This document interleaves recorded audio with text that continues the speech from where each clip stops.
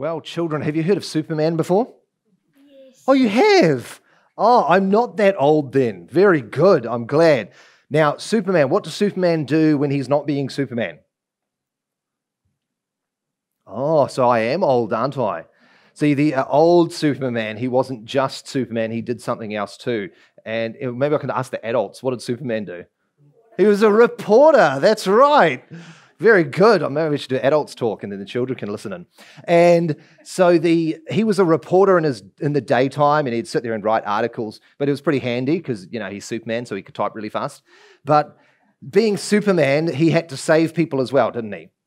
So he would run into a telephone booth and he would do his magical thing and instantaneously get changed into his costume and then run out and save the day. This is really old Superman, I know. It's not very exciting. But let me ask you a question. Who was the real Superman? Was it Superman or was it the man in the reporting costume? The man in the reporting costume? No, you would think so, but it's not. You see, the real one is Superman because that's who he really is. And then what he does is he acts like a reporter so that people don't know that he's Superman because he has to keep his identity secret. But his real person, who he really is Superman with a cape on, who is really strong and can do anything and everything. Now, in our story today, we're going to see Jesus a little bit like that.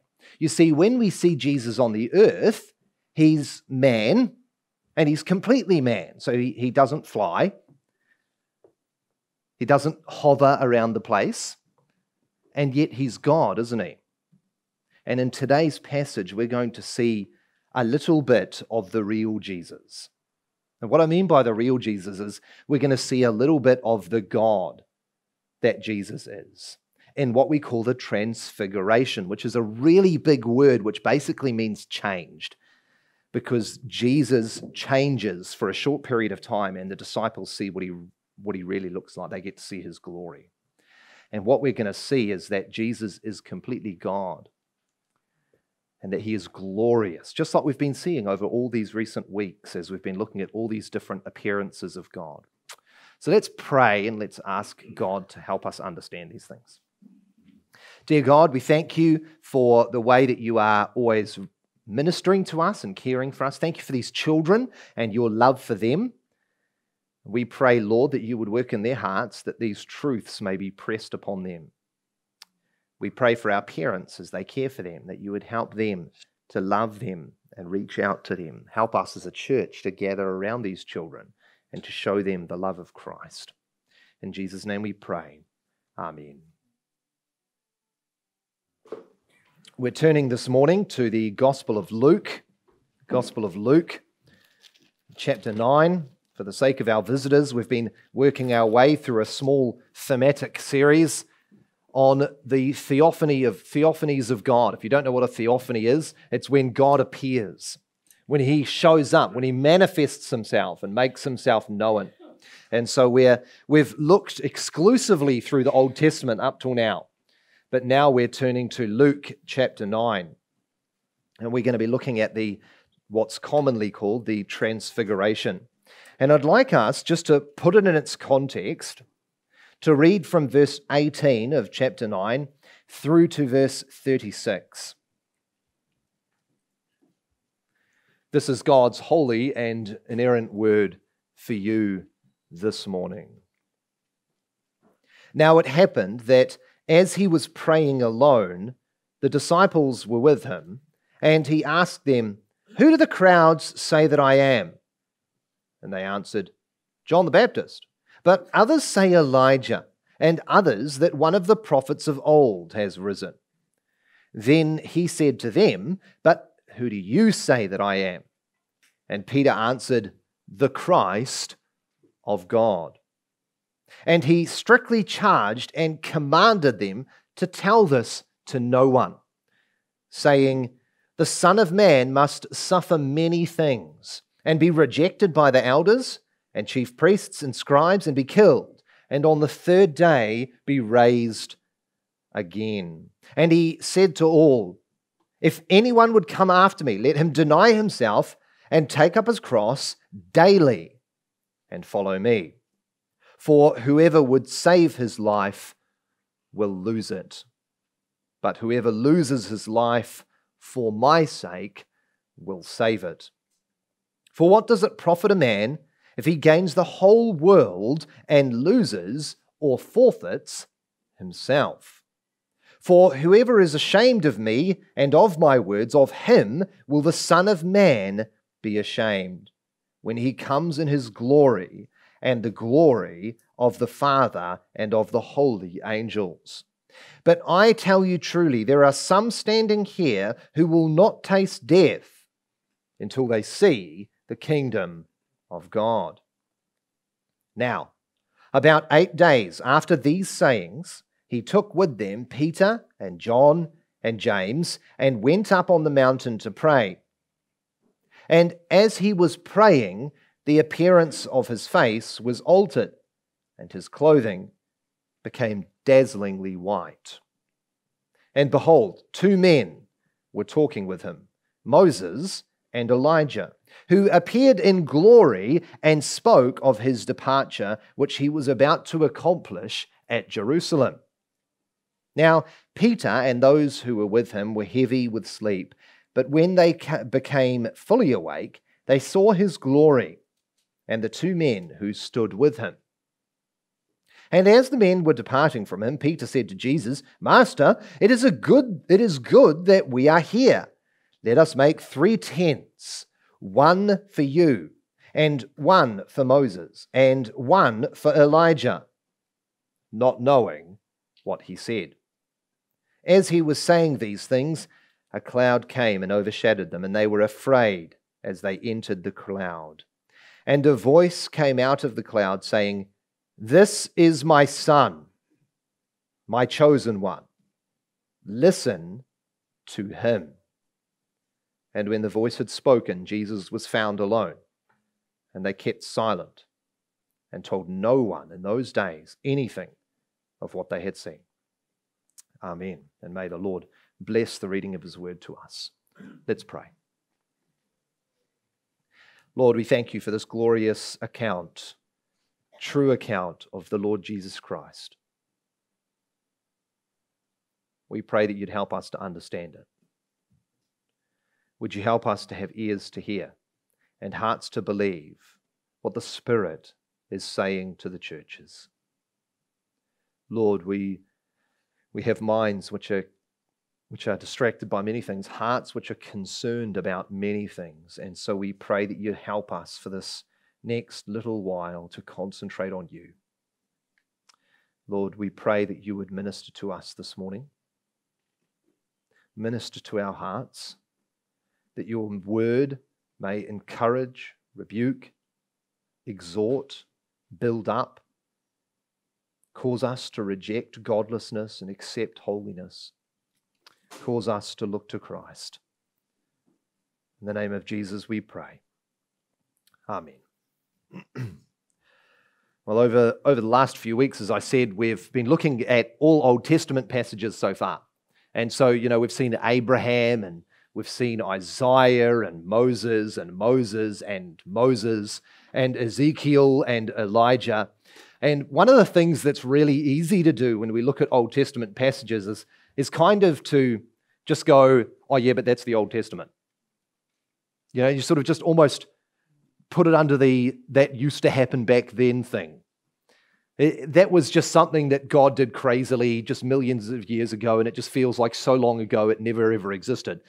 And we can treat them almost like fairy tale stories. It's not that we're denying their truthfulness, but they seem so far-fetched and so far away that it's hard sometimes for us to hold on to them really solidly.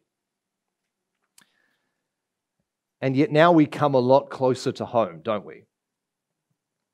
We're no longer in the incredible stories of the Old Testament on mountains and in wildernesses with bushes on fire and everything else. We're no longer on mountain peaks with earthquakes and fire and thunder. We're now on a small hill with Jesus and 3 men. As we read this story, it feels far closer to our reality, doesn't it? It's like you can imagine yourself just quietly walking up Clevedon Hill. Just walking up a hill. And you can experience that yourself. And you're not stuck in a wilderness, but you're just walking quietly up a hill with a man you love. That's what these disciples were doing. And so today, in a sense, we're actually seeing one of the greatest theophanies in the Bible. I mean, the greatest theophany is the incarnation of Christ. But that topic's way too big for one sermon. But I'd like us to consider one of the greatest appearances of God that happens in the Bible. It says, 3 disciples walk up a mountain. But to appreciate what's going on for these disciples, we do have to understand the context, because Luke clearly points out in verse 28 that this is connected. He says 8 days after these sayings. You don't say that for no reason, do you? It's not just randomly, oh, by the way, you need to know that 8 calendar days later. No, he's pointing backwards. He's saying something happened 8 days ago. That's connected to this. So what happened 8 days ago? Well, 8 days ago, as we read in verse 18 to 20, Jesus questions the disciples. Who does everyone say I am? They say, well, a bunch of different prophets. But who do you say I am? And they say, well, we're not going to say you're one of the prophets because we know you're not one of the prophets. And Peter says, you are Christ, the Christ of God, meaning you are the Messiah promised all throughout the Old Testament who will redeem the people of Israel. This is not just a cliche title they're throwing out. There's profound significance. And then Jesus, in response to that, shows them what the Messiah is called to do and be. And so in verse 21 to 22, he highlights that the Messiah, the Son of Man, is going to die, brutally die, and yet come back to life after 3 days. And then, assuming there's a crowd around them, he turns to everyone around him, or maybe this is a little bit later on, he looks at the group that's around him, whether it's disciples or crowds, we're not really told, and he says, if any of you want to follow me, you have to join me in the same path. You take up your cross, follow me, die to yourself, and gain eternal life. And then he makes this profound statement in verse 27 that has caused no small amount of confusion in different Christian spheres. He says, I tell you the truth, there are some standing here who will not taste death until they see the kingdom of God. Well, what does he mean by that? I mean, don't ask the scholars, you just get confused. There's about 50,000 different opinions, although that's true for pretty much everything. Is he talking about maybe his death? Like his death and resurrection and ascension and the incoming of the Holy Spirit and the establishment of the church? We could be. Or is he talking just about the kingdom of God that he's always teaching about? And in a sense, they've already seen it. But that would be weird to say that you will see it. I think logically, it makes the most sense to see it connected to this, doesn't it? Jesus says to them, some of you will see the reality, effectively, the reality of the kingdom of God. And then 8 days later, he turns to 3 of them and says, let's go for a walk, lads. We need to go and pray. And so he turns in verse 28 to Peter, John, and James, and he says to them, let's go up the mountain. And I'd like us to look at this passage as God reveals the kingdom of God to them. And I'd like us to look at it through 3 realities. Firstly, we're going to see the disciples ascend to glory. Then we're going to see the disciples asleep to glory. And then we're going to see the disciples awaken to glory. So we're going to see them ascend, asleep, and then awake. So firstly, they ascend to glory. Jesus grabs his 3 disciples and he takes them up the mountain. And have you ever wondered why the 3 disciples? Could you imagine being the other 9? I mean, we often talk about Peter, James, and John, but what about Bartholomew? How come no one ever talks about Bartholomew? Have you ever heard a sermon on Bartholomew before? We're not told anything about him. Well, what about Judas, not Iscariot, the other guy? All we know of him is that he's not Judas Iscariot. That's what we know of him. But these other 9 disciples get left behind. Why does Jesus pick 3 disciples? And I want to suggest there's 2 reasons why. Firstly, in the Old Testament it states that every witness is to be settled with 2 or 3 people. So if you bring an accusation, if you bring testimony, it must be by 2 or 3 witnesses. You see, if only Peter comes up and then Peter writes down what happens, and he writes, well, I went up the mountain and I saw Jesus look like God. Everyone can say, well, it's just your opinion. That doesn't mean anything. But now here we have 3 specific witnesses who can bear testimony to the reality of these things. We know that they're not lying. We can trust what they tell us about what they saw on this mountain. Can I just tell you for a second? We have a sure faith. This was really highlighted yesterday at the Creation Ministries thing. That, the world wants to tell us that we're just believing in this crazy stuff. We have rock solid, firm evidence for what we believe in. You do not have to have doubt about what the Word says. In every place, God has provided evidence and provisions for everything we believe. You can have confidence in this story. This is not just Luke's crazy imagination. In fact, all 3 gospel writers, set John aside, the other 3 gospel writers all record this story with incredible similarity because 3 men bore witness that this is true. But there's something more significant than that. Do you remember, it was a couple of weeks ago, so I know it's a stretch for all of us. A few weeks ago, we looked at Moses, and Moses and the elders went up the mountain. You remember that? Do you remember who he took with him? God says, Moses, I want you to come up the mountain and I want you to bring with me Aaron and his 2 sons and the 70. And so you get this picture in the way it's written of Moses and then these 3 men following up the mountain with a crowd of 70 behind them. And I can't help but imagine that what Jesus is doing in this instant is pointing back to what Moses did. Moses went up the mountain with these 3 men to witness the glory of God. And now Jesus grabs these 3 disciples and says, we're going up the mountain. They don't know why. They have no clue what they're doing. They think they're just going up to pray. That's all we're doing is we're going to go up and have some prayer time with Jesus. I mean, that would have been incredible as it is. Can you imagine sitting and listening to Jesus pray? The disciples wander up the mountain for a time of prayer with Jesus. Have you noticed as we've gone through this series how often prayer is mentioned? And that it's not me just creatively squeezing it into the passage?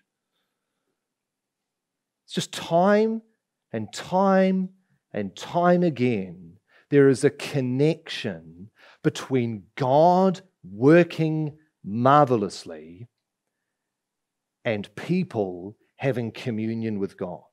That's what prayer is. Prayer is communion with God. Sometimes it's out of desperate need. Sometimes it's just out of fasting and prayer. Sometimes it's viewing a broken church like Daniel. So a heap of different reasons why, but there seems to always be this connection between a people communing with God, hunger for God, and God moving in power.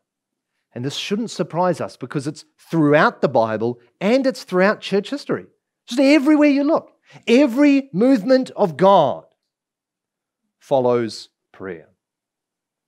God has promised in His Word that He will answer prayer. What does Jesus say? We saw it when we worked through John. Pray for anything, whatever you pray in my name, I will grant you. And I just wonder, If one of the reasons the church has so lost its power and lost its passion for the glory of God is that actually we're not really hungry for it. One of the greatest descriptions of what a revival is that I've seen is revival is when the people of God become hungry and thirsty for the glory of God, for God Himself. And as that hunger and thirst builds, it changes the people of God, and they begin to come more proactively. And they start asking for more. It's not being forced upon them. They're begging for more. Give me more. Give me more. And the preacher stops preaching. They say, don't stop. Carry on preaching. And they say, can we have another prayer meeting? Because we just want more of God. And then the world sees that and says, what on earth's going on in that place?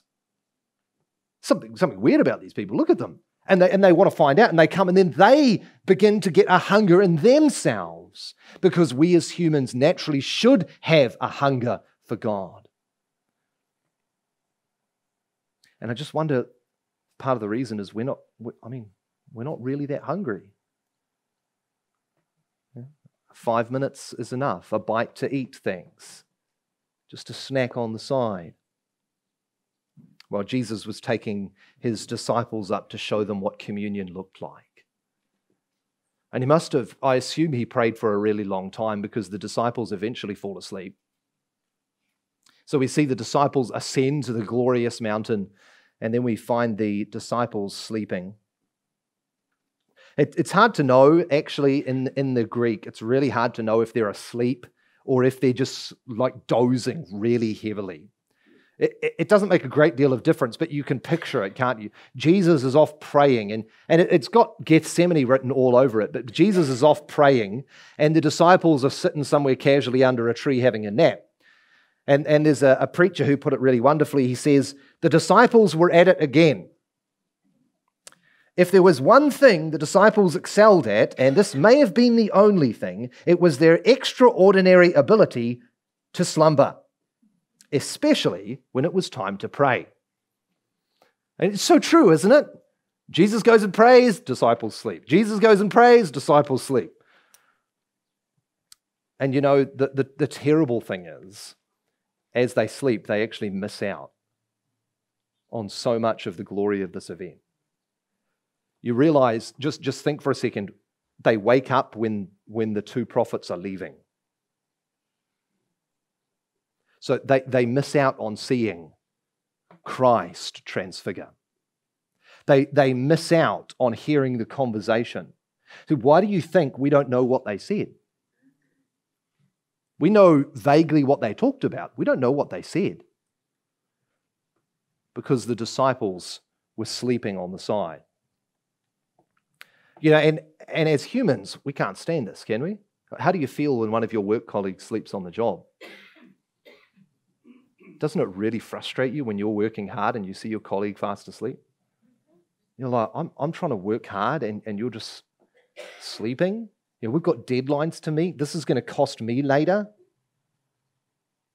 But can't we also slumber in the presence of the glorious, just like these disciples? These disciples are sitting in front of Jesus Christ. They're sitting in front of the Son of God, the second person of the Trinity. Oh, of course, they don't understand that at this moment, but they're sitting in the presence of Jesus, praying to His Father in heaven. It must have been the most profound prayer you could ever imagine. And he's praying, and he's praying, and he's praying, and maybe 2 hours roll by, and he's pouring out his heart before His Father in heaven. And they're missing all of it. They're missing the splendor of watching two persons of the Trinity commune together. I can't comprehend what it must be like to witness two persons of the Godhead ministering to each other. And they missed it because they were asleep. And we can be like this, can't we? I mean, if we're just brutally honest with ourselves, let's be brutally honest. It's really easy to concentrate through a whole sports event, isn't it? It's really easy to concentrate through a good movie. It's really easy to sit through a good meal with the person we love. It's really hard to sit through a sermon, isn't it? I mean, you don't have to nod, but I know. I sit down there sometimes. It's hard work, isn't it? I come to 2 prayer meetings every week. It's hard work to concentrate. It's very regular. You can ask Josella. It's very regular on Thursday at dinner time that I look at Josella and say, I really don't want to go to the prayer meeting tonight. I'd rather just sit home on my bum and do nothing. And like the good wife she is, she says, well, firstly, you haven't got a choice because you're running it. But secondly, you know it'll be good for you. And it always is. But why is it that we can slumber? I mean, can you just think for a second what we theoretically know to be true? That right now, in this very second, as I'm speaking human words to you, God Himself is speaking to you. The Holy Spirit right now is working, and this is beyond comprehension, is working in me to produce the current words I'm saying, while at the same time working in your heart and in your mind to make you interpret them and understand them and cause them to feed your soul. And He's doing that to every single one of you. That as you open your mouth and sing, the words that you are saying are ascending through physical realities to where God is seated in heaven. And angels are hearing them. And a myriad of the universal church are gathered around you, worshiping God at the same time. And we slumber through it.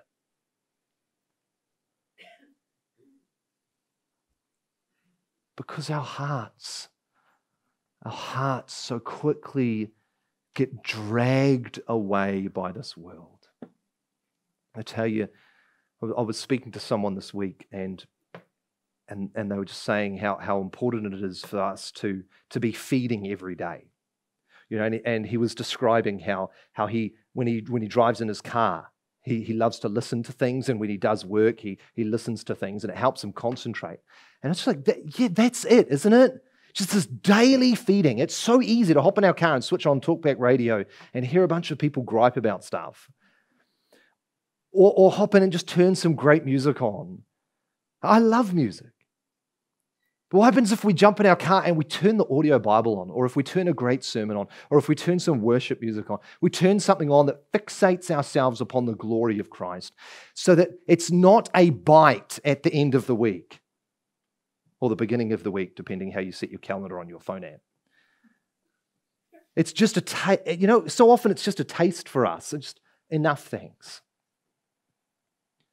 But honestly, what would it look like if we did this to our husbands and wives? Or our fiancés?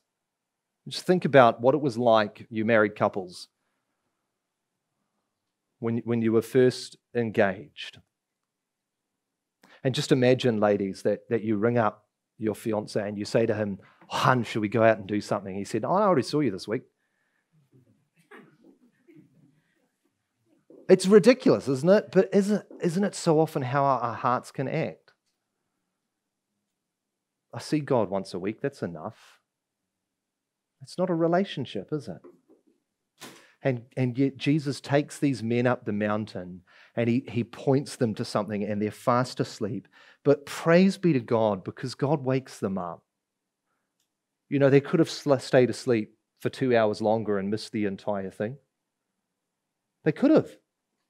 But God, in His grace and mercy, causes these 3 men to waken from their slumber. And isn't that what we need?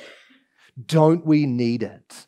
The reality is we can't awaken ourselves. We can do things to try, but ultimately we need God to awaken us. And yes, it begins with prayer. But look, these 3 men are lying there asleep under a tree or something, and God comes along and wakes them up. And they open up their eyes. They awaken to the glorious. Can you just comprehend what it must have been like? You're waking up. What are you expecting to see as the disciples? You're expecting to see Jesus probably on his knees and face over there praying, and then you're expecting to feel real guilty because you did it again. And they open up their eyes and they see 3 people.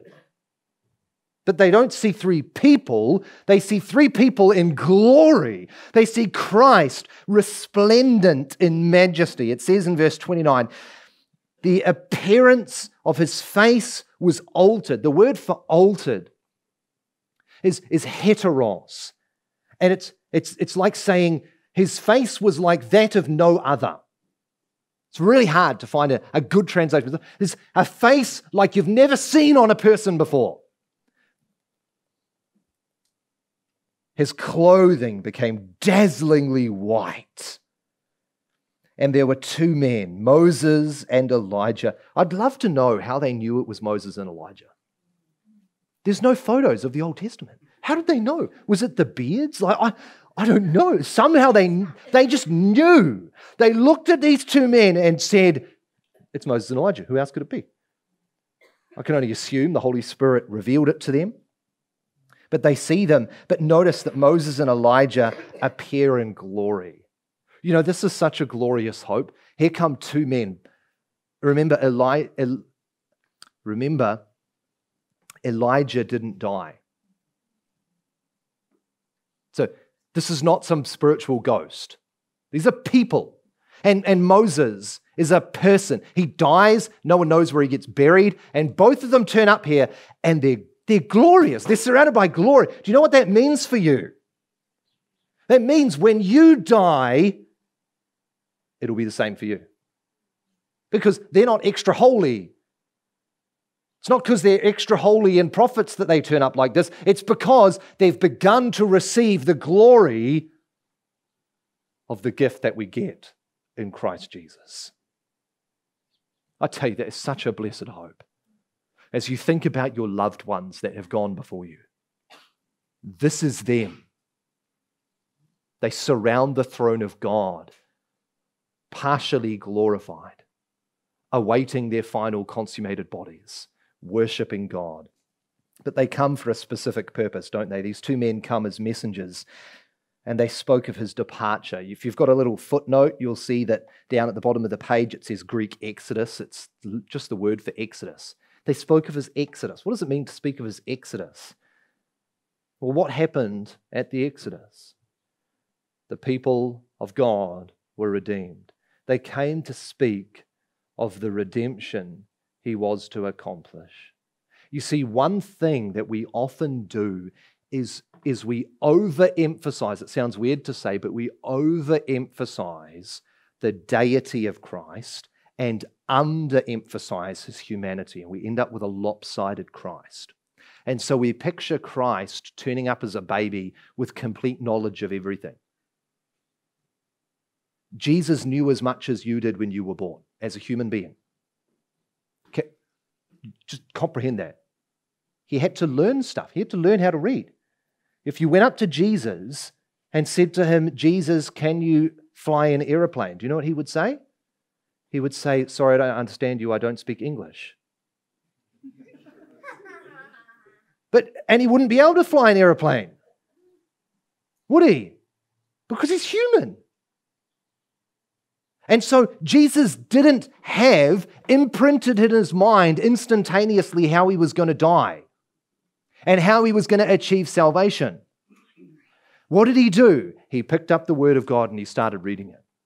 And he spent his years reading it and reading it and reading it and reading it and reading of the suffering servant in Isaiah and reading of the Lamb who was to be slain and reading in the Psalms that they will look on him who will be pierced and reading in the Psalms on the one whose bones will not be broken. And as he reads it, he begins to put together the pieces. And as he's doing his ministry, he says to his disciples, the Son of Man must suffer many things and be rejected by the elders and chief priests and scribes and be killed and on the third day be raised again. And then these two men turn up. Do you know what they say? You're right. Yeah, the road's to the cross. Your departure, you've got to go and die. You're on the right path, Jesus. And so God graciously meets his Son and provides him with understanding of the revelation of salvation that is to be won. And as the disciples fully wake up, they're finally clued on to what's going on. The two men are leaving, and Peter yells out, wait, let's build some tents. He wants to keep... I mean, look, I don't blame Peter. It must have been pretty magnificent. What's the tenth thing about? He doesn't want it to end. Would you want it to end? It's easy for us to say, oh, Peter's such an idiot. It's like, you would have done the same things. Like, this is amazing. Let's stay here forever. I want to talk to Moses. And as soon as he's like in the middle of speaking the words, this cloud descends. What's with the cloud? Let me ask you, what happens when the tabernacle starts? Moses builds the tabernacle, and what happens? A big cloud descends on the tabernacle, and it's the presence of God. And no one can go into the tabernacle because the glory of God is there. And then years and years later, the tent gets built, and what happens? Solomon builds the temple, and what happens? This massive cloud falls down, and in it is the glory of God. And then you get to Ezekiel, and he has a vision, and in the vision he sees the cloud descending once more on the temple and showing the glory of God. And now on this mountain, did you notice who the cloud descends upon? It falls upon Jesus Christ. And what is being shown is that this is the glory of God. You see, we've talked over and over again about needing to see the majesty, see the glory, see the splendor. Here it is. You don't need to look any further. Here it is. And out of the cloud, as it's surrounding the second person of the Trinity, as he is enveloped in the glory of his Father in heaven, this voice comes out which says, "This is my Son. This is my chosen one. Obey him. Listen to him." The Father turns up and confirms everything about his Son. You see, what God was doing is ultimately manifesting himself in Jesus Christ. And what he's showing us is that we don't need to look for something else. You know, there's always that temptation, isn't there? There's always that temptation to look for something else. It's like the youth leader that said to me, what we just so desperately need is God to turn up and do something amazing. Then all the kids will believe in him. He's done something amazing. He has anointed his Son. He has pointed us to his Son. Has he awoken us to his Son's glory? You see, that's the ultimate question, isn't it? See, it's all fine for me to say all these things, but if your heart isn't inflamed by them, you need something far, far more incredible. You need God to breathe life into your heart. And so I commend you, if this bores you, if this is ho-hum to you, go home today. Go home today and fall upon your knees and say, Lord, give me eyes to see. Give me a heart to believe. Give me joy in the Lord. Give me a love for your glory. Help me to see Jesus. You know, he always answers that prayer.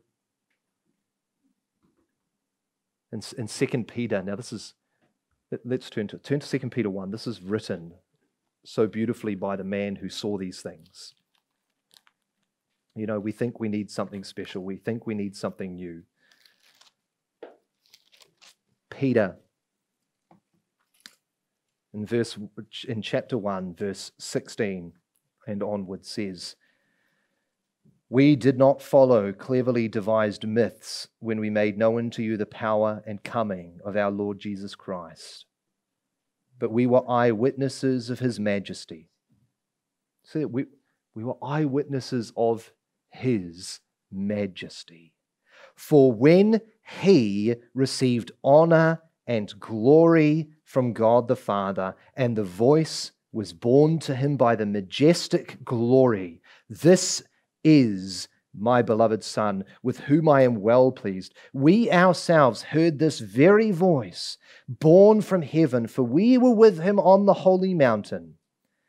And we have the prophetic word. Now listen to this. Okay, just pause for just listen to this. We were on the holy mountain and we actually heard God's audible voice as he spoke of Jesus and highlighted to him. And now hear what he says. We have the prophetic word more fully confirmed than hearing God himself speak audibly on top of a mountain, to which you will do well to pay attention, as to a lamp shining in a dark place until the day dawns and the morning star rises in your hearts, knowing that, first of all, that no prophecy of Scripture comes from someone's own interpretation. Do you get what Peter's saying? He's saying this is more sure than what I heard and saw on the mountain. The thing you hold in your hand is a more sure testimony of the glory of God and the majesty of Christ than what they saw at the Transfiguration. Do you comprehend the treasure you hold in your hand right now? Oh, what a treasure. Read it and see the glory of Christ. Let's pray.